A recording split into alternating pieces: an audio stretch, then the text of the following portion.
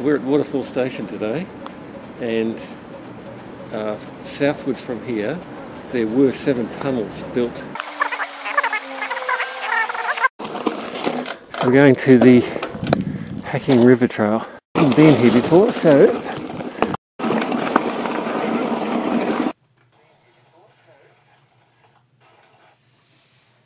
seriously, dude? What? What's that blue thing that covers the camera? It's the mouthpiece of my Camelback. Just got in front of the camera a bit. And how am I supposed to make a decent video out of that?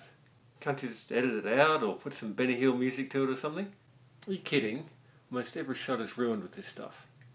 Don't you know how to take videos? It was a mistake. I didn't know. We're just going to have to go out there and do it again. And if you don't do it right this time, I'll have to get someone else to do it. Really? That's a big ride. Not my problem. Get out there and this time bring some better footage. Okay, I'll go down and do it again. And take someone who knows what they're doing.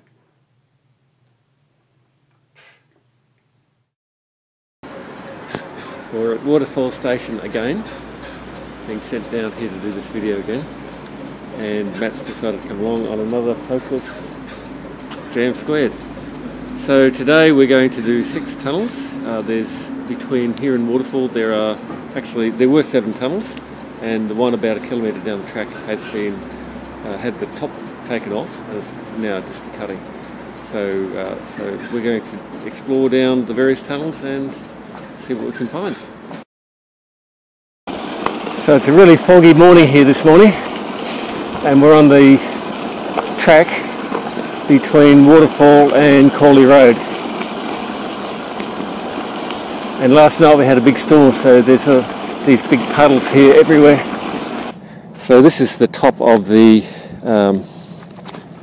first tunnel at Waterfall. It's now cutting. They chop the top out of it, so you can see how deep that is. And I'm not getting much closer to the edge here.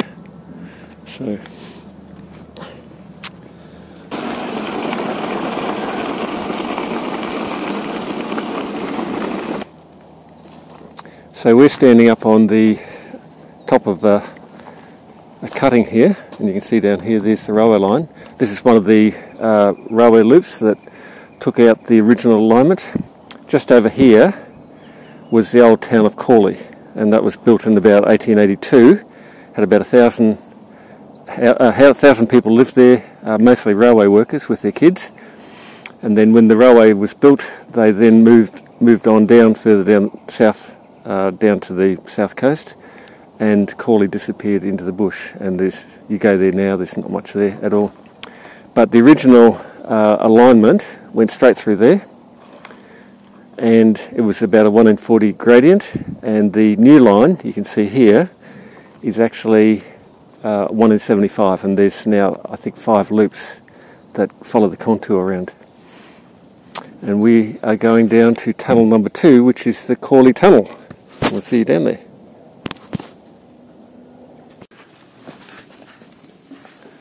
So this is the Corley Tunnel, tunnel number 2, and this was built in around about 1882, and there's a bit of a slope down, no railway line there now of course,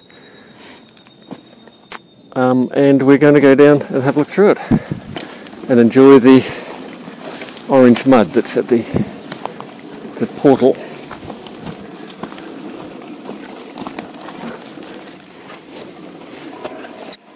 Pretty overgrown now too. It's not too bad.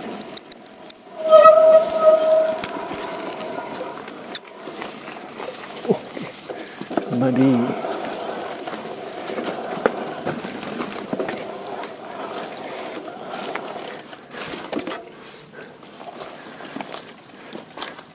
Lovely orange mud.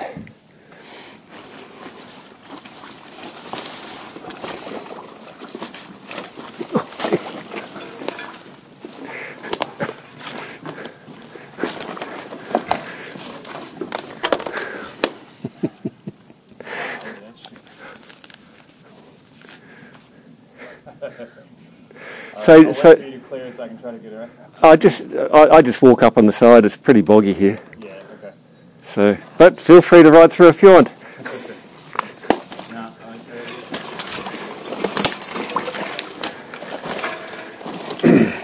Yuck. Man.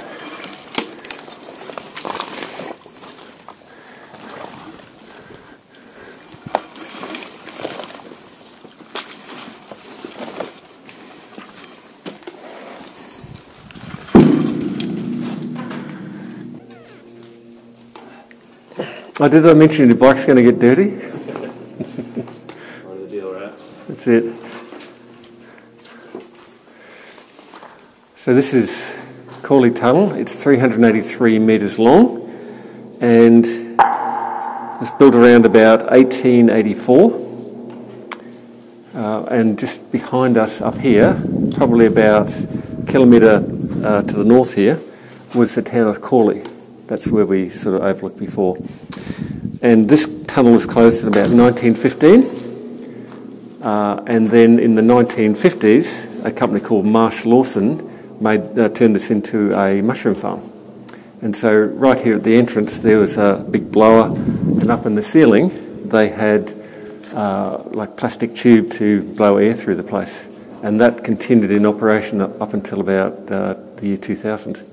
So nice dark damp tunnel for growing mushrooms. So let's keep going.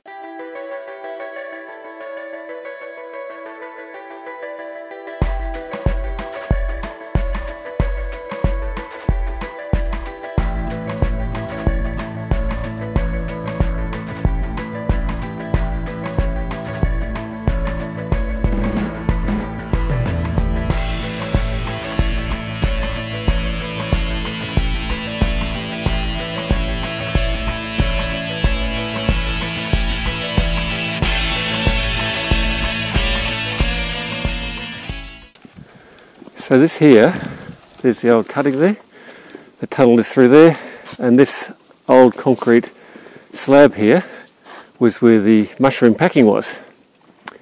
Up until, well, the buildings are still here about 10 years ago, up until about 2011, and they were demolished, and now it's become a skate park.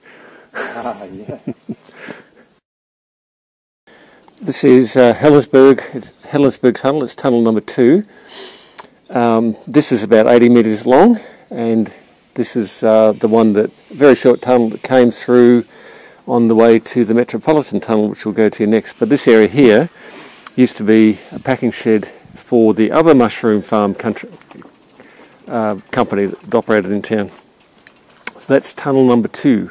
Can't get in there, unfortunately. But you can see the bricks are still in pretty good nick up there. This is tunnel number 3. It's called the Metropolitan Tunnel.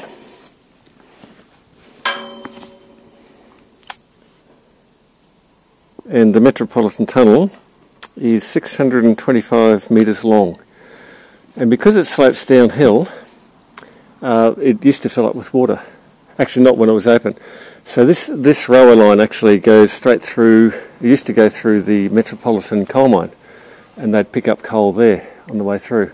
And it sloped down. The tunnel was closed in about 1915, and they blocked the end of the tunnel so it would fill with water, and the mine would use that as a reservoir for damping down all the coal dust and things. It was sort of underwater for years, and they thought there was actually a train submerged in there, but when they actually drained it, there wasn't a train there.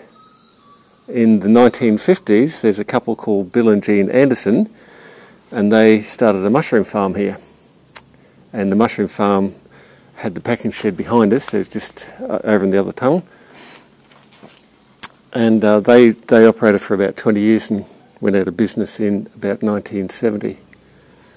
So you used to be able to walk down through there, but there's a largest colony of glowworms in there, in New South Wales.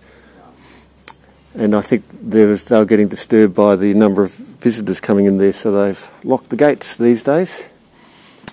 As you see, no trespassing when the gate is locked. Occasionally the gate is open, but not today, unfortunately. Otherwise we'd take you down there. So this is the entrance to the Metropolitan Coal Mine, owned by Peabody, an American company.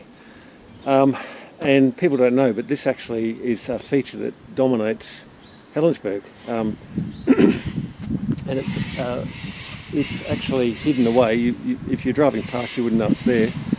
But there's a spur off the main southern line where trains go in, pick up coal and take it down to Port Kembla or up north. So where we're going is we're going to the Lilyvale tunnels, just behind the coal mine here.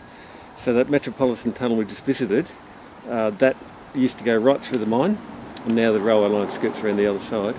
But went through the mine and then connected with these two tunnels at Lilyvale that we're about to have a look at. So we'll see you down there.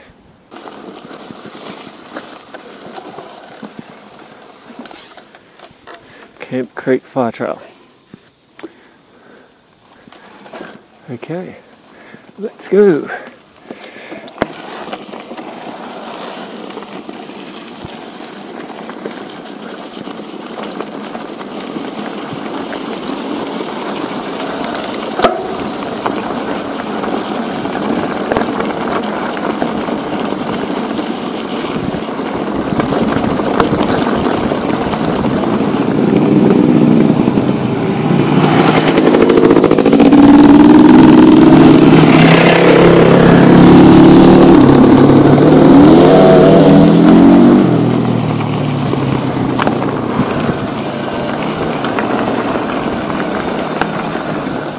Alright, so we're going through Lilyvale Tunnel number 1.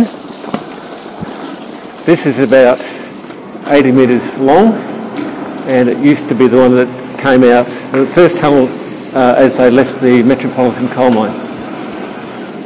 So in the 1950s they used this, they actually opened up a mushroom farm here, Marsh and Wilson.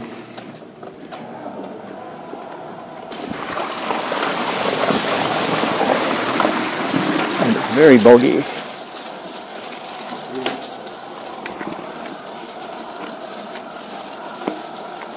So this is the old rail path, and we're sort of heading east at the moment. And we just go around the corner here in a sec. Back in the 1880s it would have been amazing. So this is Lilyvale Tunnel number 2. It's actually tunnel number 6. In the series of tunnels on the southern line. Flat of my foot. Oh dear. Right into the mud. I got caught in some logs. Wow. You went right through nice and easy. Some curves. So this is Lilyvale Tunnel number 2. It's number 6 in the series, and this comes out to what was the old Lilyvale railway station. It's now closed. So we'll come out there and you'll see the platform. So this tunnel is about 332 metres long. Wow. And it curves around, as you'll see. So if you go ahead, I will follow you. There will be some puddles in here too, but they're mostly with gravel, so there's no mud.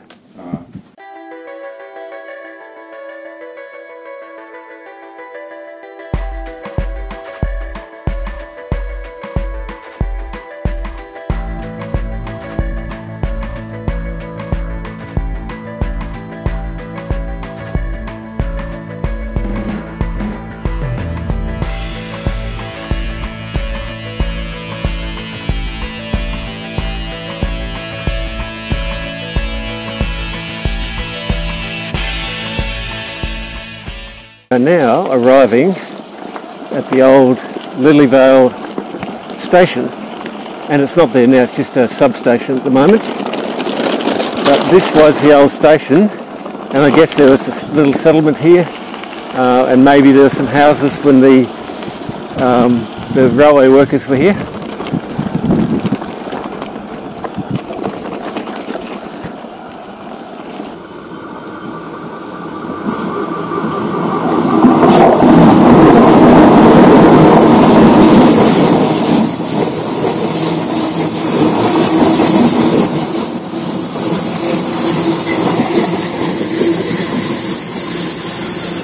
That's the train between Wollongong and Central, I believe. So, old tunnel, new tunnel.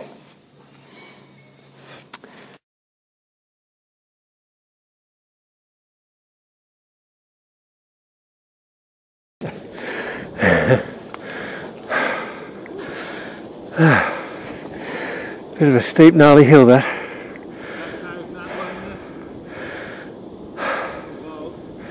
It's quite slippery and steep. So I've got my new Maxxis Minion on there, brand new, and had plenty of grip.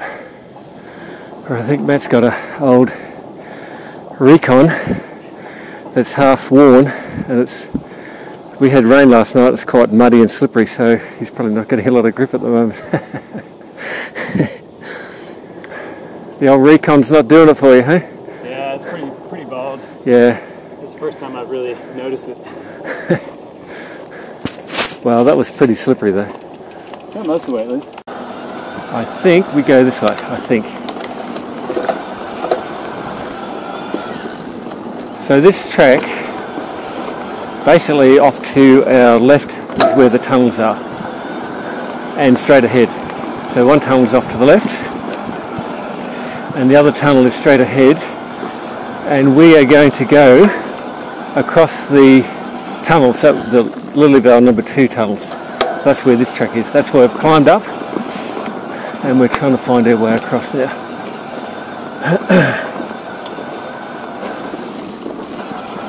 So just going through a lot of spider webs here, so I'm doing my web clearing duties.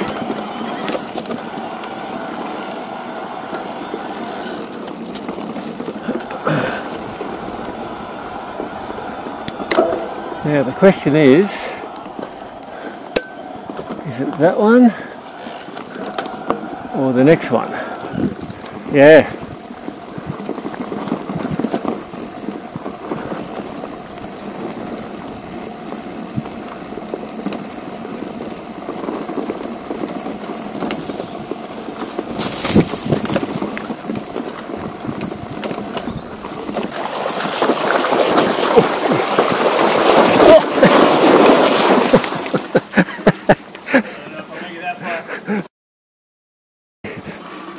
Hold on. This is for everyone watching. Here we go. So this is the Hacking River. Matt's crossing. We're going to see how he goes. Oh boy. See how happy it is. Keep going. Power on, man. Power on, power on. Power on, power on. Fully soaked. Oh man. At least your shoes are clean. Yeah, that's right. Probably should do the other one. There we go.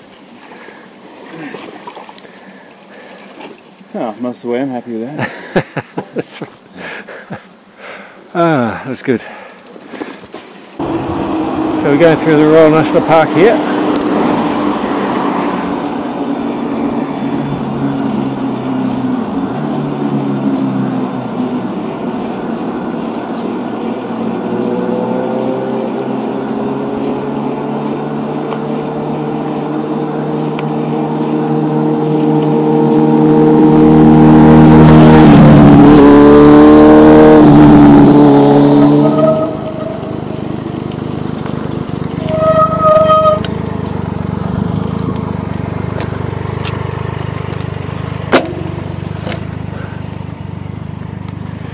So we're at Otford here, and in the distance you can see the Seacliff Bridge.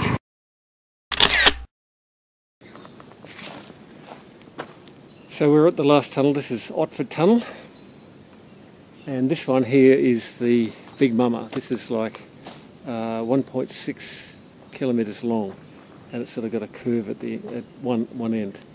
So this particular one came through to Bulgo, which is now Stanmore Park, and basically when the steam trains would go through, there was so much smoke in the tunnel that people had to actually get down on the floor to breathe some air. And so halfway along, which we'll see in a minute, there's actually a ventilation shaft that goes right up to the ground level, I think it's about 100 metres long. So we're going to ride through there and we'll come out the other side at Otford. And it's air conditioned. It's air conditioned, beautiful. It's about 31 degrees today, but in here there's this really nice cool breeze coming out. That's the other thing that happens when you got a southerly, because that direction is southerly. The southerlies would come through here and blow all the smoke back on the train, and so double asphyxiation. So let's go. Wow, that's cool. So this is the Otford Tunnel beginning. So it's about 1.5 kilometres long. Nearly a mile actually. And it's a bit rough in places. It's like a coal mine in here.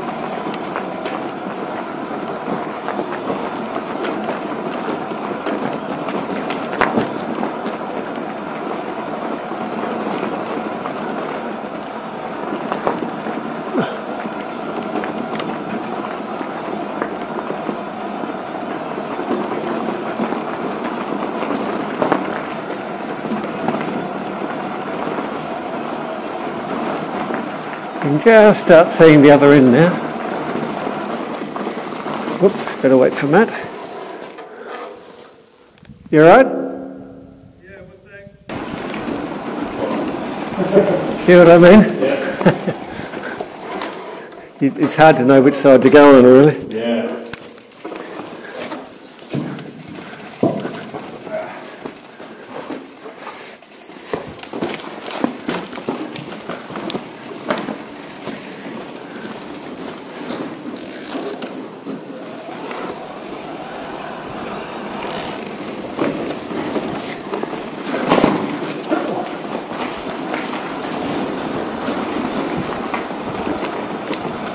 It's amazing to be able to see that light all the way out there. Yeah, probably about 1 kilometre away.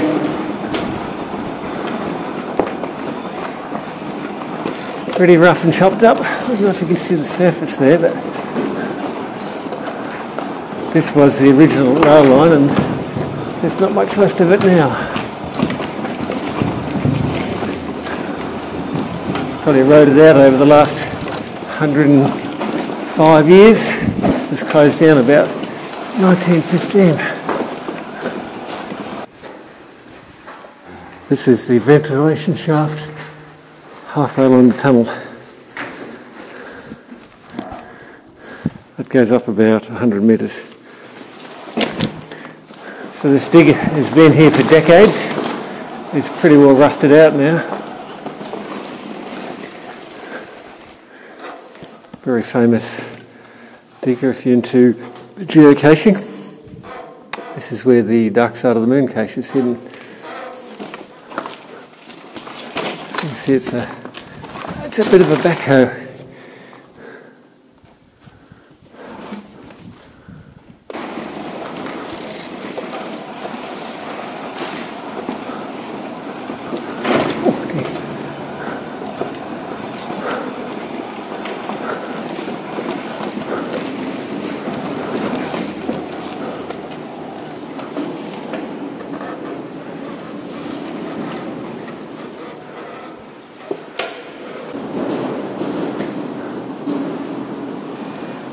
So this is a little niche where you'd hide if the train comes past.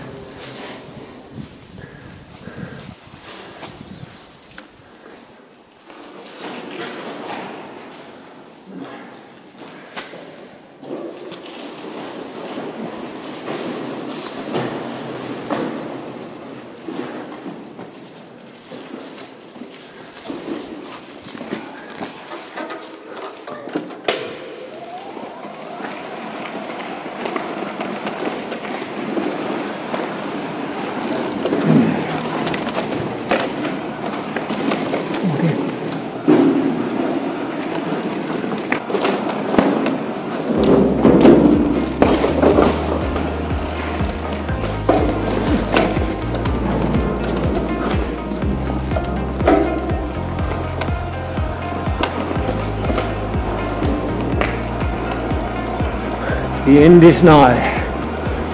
Here we go. It's actually been a fairly easy ride up through here. A bit rough in parts, but not bad. No less technical than some of the trails we ride on. Really, a couple of points like here, where it's really cut away.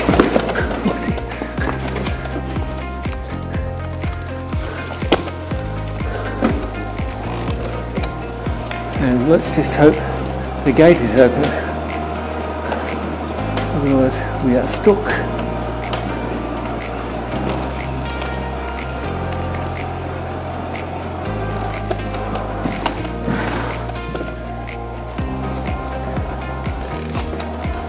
There's a bat. Looks like a bat is flying around. Into the bat cave. Well, out of the bat cave actually. To the bat cave, Robin. And here is the end. There we go. 1.55 kilometres.